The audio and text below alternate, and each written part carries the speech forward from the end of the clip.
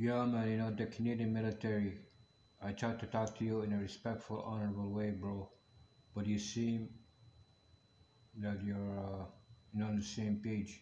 I told you again, in simple words, you either pay me today or evacuate any military base, bro, including Donsby base. If you haven't paid me, anticipate any and all Canadian bases to sink because you no longer serve the Lord. You don't serve Elijah the prophet. Thus, you defeated your own existence. Your existence is no longer feasible. You know, you don't stand for nothing. You don't stand for Elijah. You don't stand for nothing, bro. Get this through your head, bro. If you don't pay me today, you no longer have an army.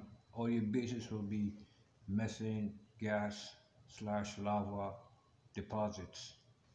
Now, I try to communicate with the SWAT teams, those individuals who invade people properties, destroy it, and then they don't pay for it.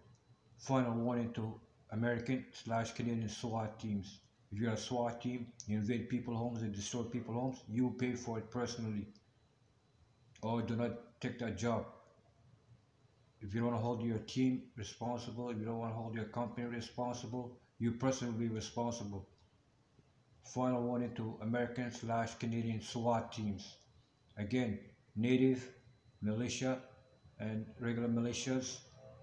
If you haven't paid my allegiances, if you haven't paid allegiances to Ahlul Bayt, which is Elijah the Prophet, Imam 790, do it right now. So, you know what I'm saying?